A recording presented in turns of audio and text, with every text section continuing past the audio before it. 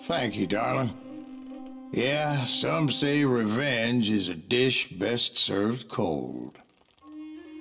So whatever happened to that Bob guy you were after? Personally, I'd like to hear some of your other adventures. Like, I don't know, did you ever go toe-to-toe with a red man?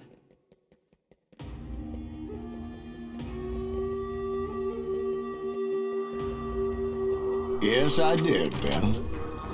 I remember once I was after this renegade Apache, Grey Wolf. Strangely enough, revenge was also his primary motivation.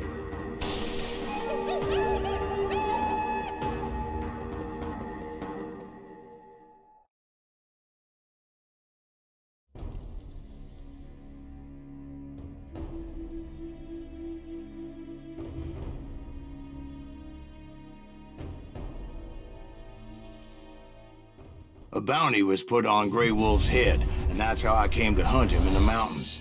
Mountains so high they tickled the nether regions of heaven.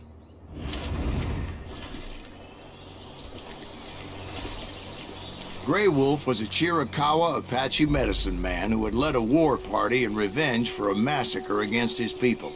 The U.S. Army had attacked his tribe during his daughter's secret sunrise ceremony, and the slaughter was unspeakable.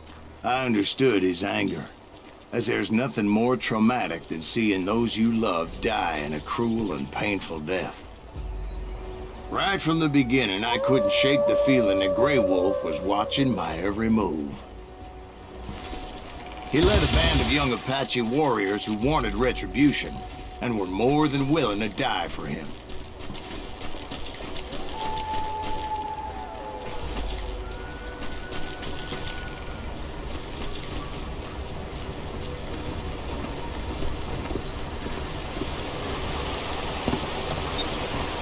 They saw me before I saw them.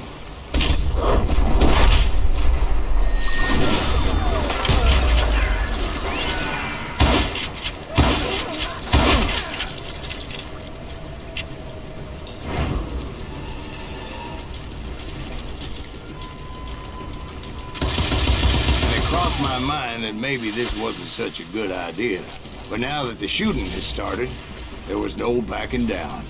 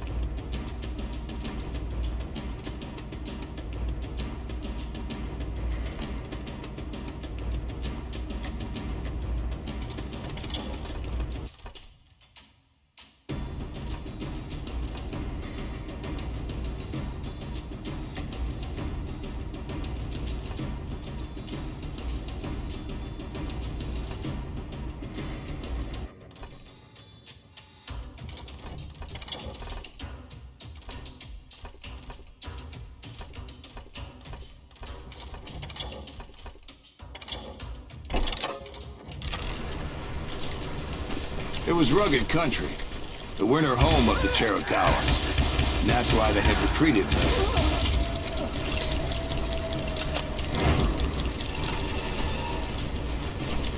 I admit to having some regrets about going after them the way I did. But then again, I got a lot of those.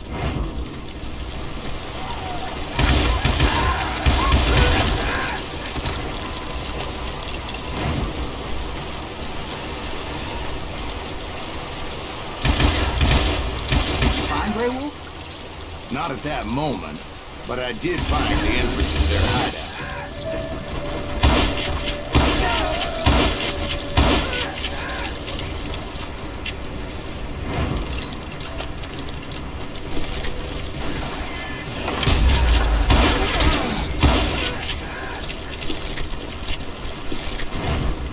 deep crevice that led to a deeper cave. Don't tell me you're in there. Yeah, but it's not out of bravery so much as pure, angry cussedness.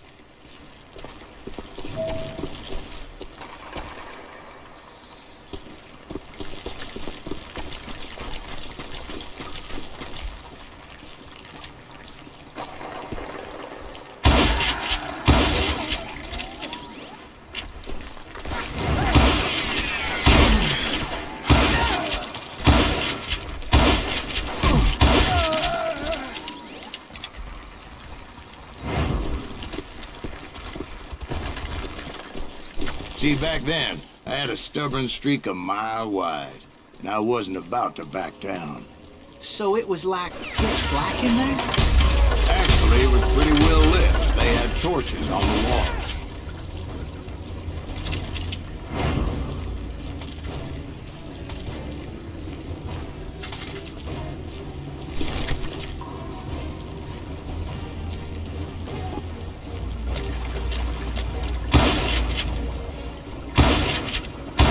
Was his cave? Big as hell, Ben. Chiricahua had hid out there during the Indian Wars.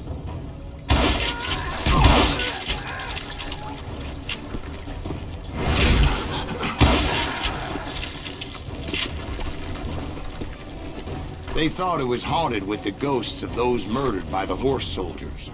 The cave was haunted with dead Indian ghosts? To be honest, I was more concerned with the live ones than the dead ones.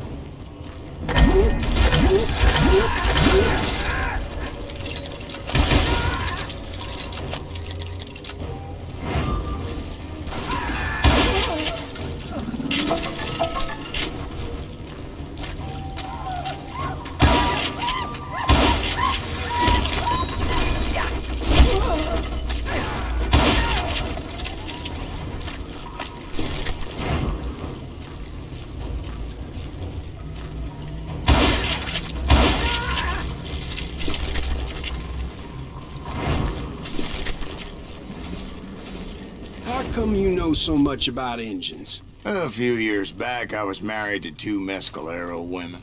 At the same time? Yeah, they were sisters. Polygyny is traditional among the Mescalero. So what happened? Oh, I had to get out of there. Those girls never shut up. Both of them nagging at me all the time. Drove me half crazy.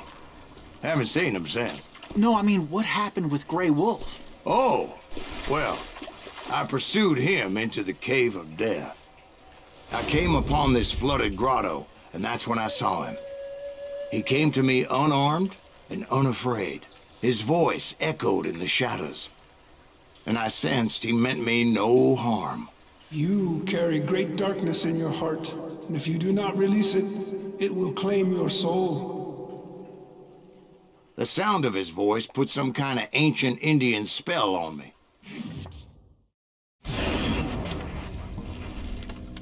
As his story unfolded in my mind, You will come to this place again and kill many more men, and the darkness will grow until it consumes everything that you are.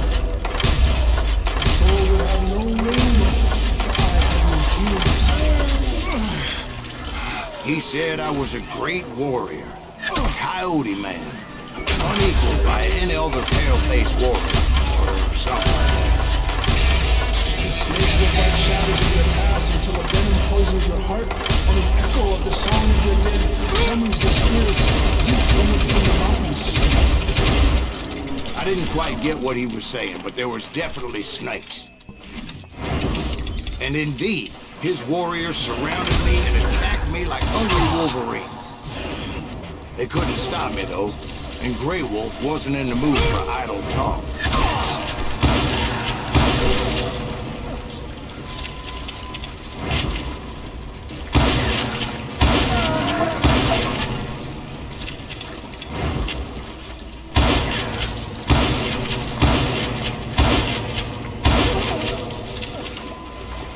I swear I couldn't see any way out of this trap. But suddenly, one just appeared.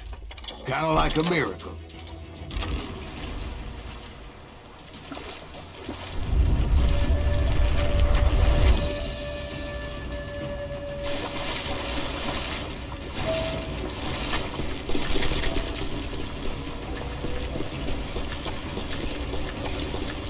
felt like I would be lost in that damn cave forever.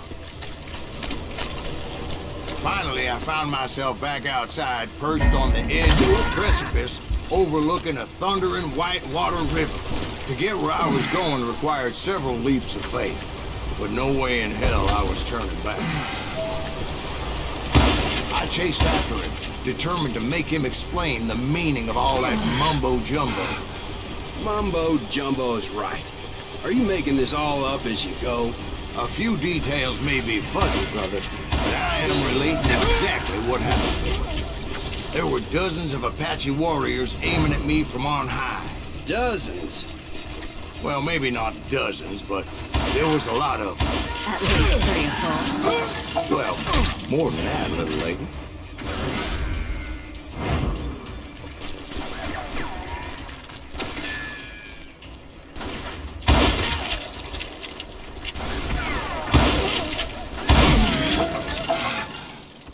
I had a steep climb up creek ahead of me and scrambled up those rocks like a mountain goat. I was determined to locate Grey Wolf and find out exactly what the hell he was trying to tell me. And wouldn't you know it, that crafty son of a bitch led me right into a trap. What kind of trap? Well, son, there had to be at least 100 Apaches surrounding me. 100? God be my witness. Oh, come on. Who are you kidding? Hey, I believe you. Come on, tell us how it ended. All right, but I'm not gonna drag this out. Where were we? You were surrounded by 100 Apache warriors. Well, I didn't take the time to count them exactly, but there were a lot of them.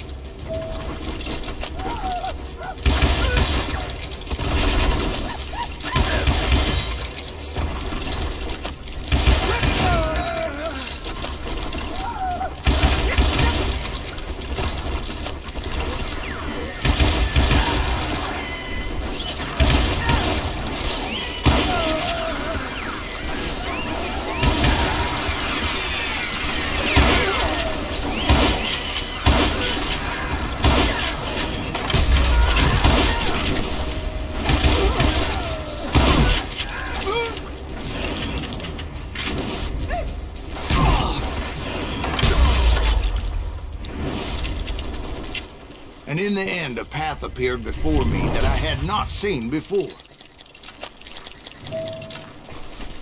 I followed it as I desperately needed to find out what Grey Wolf was trying to tell me. But it was like that son of a bitch disappeared into thin air.